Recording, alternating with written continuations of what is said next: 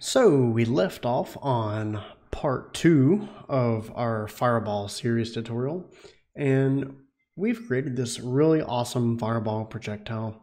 In my eyes, it's pretty much done. We could tweak it for years and never be completely satisfied, but overall I think that it's a very good starting point for anyone wanting to learn how to make nice projectiles. And the last thing that we can really notice here is that the way that this projectile is going is it's very straight. And what we want it to do is we want it to come through and we want it to arc randomly in various directions to reach its target so that it's not so straight. And of course, if the target's moving, then great, it's going to arc around, but maybe your target will be standing still. Maybe this is for a demo reel and you want to throw in a little bit of pizzazz or whatever. So what we're going to do is we're going to come in here. And we've got our default projectile right here. It's very simple. And we're going to go ahead and add in a timeline. Okay.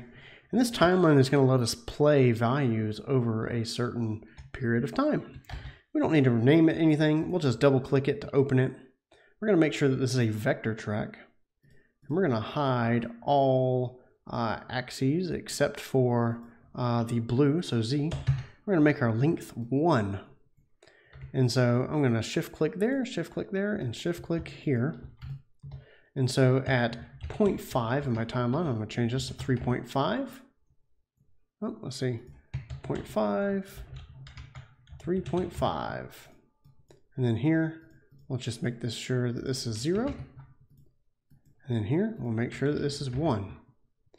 Now we're going to do the same for green.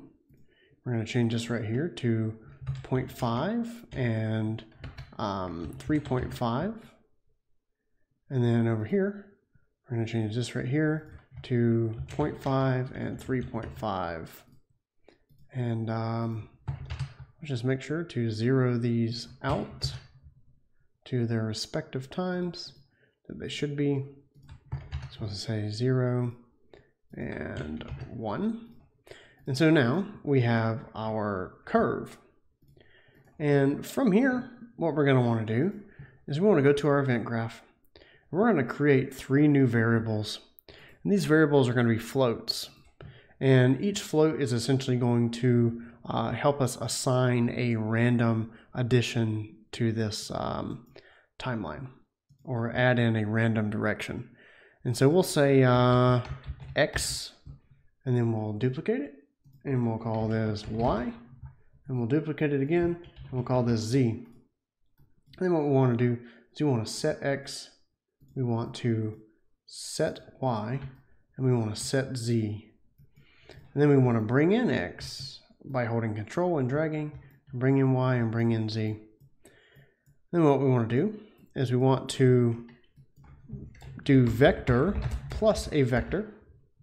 And we want to right click this and split struct pen so that we have X and Y and Z. So now we've got X, we've got Y, and we've got Z. And actually, I did addition. This actually needs to be vector times a vector. And now we need to split the struct pen.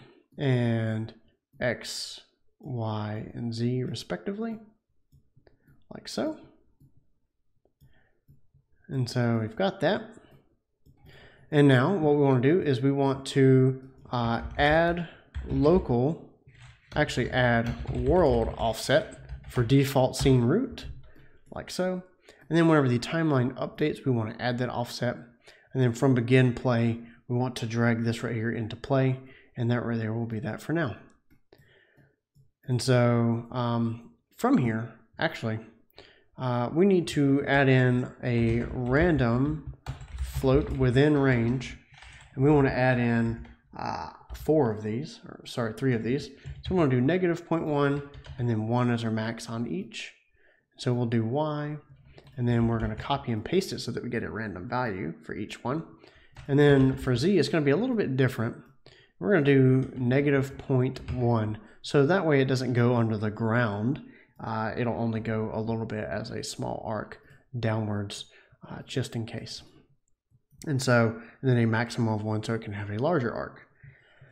So from here, we just want to set each variable like so. And we want to go to play, and we don't have to make it pretty. So there we go. There is good enough for me.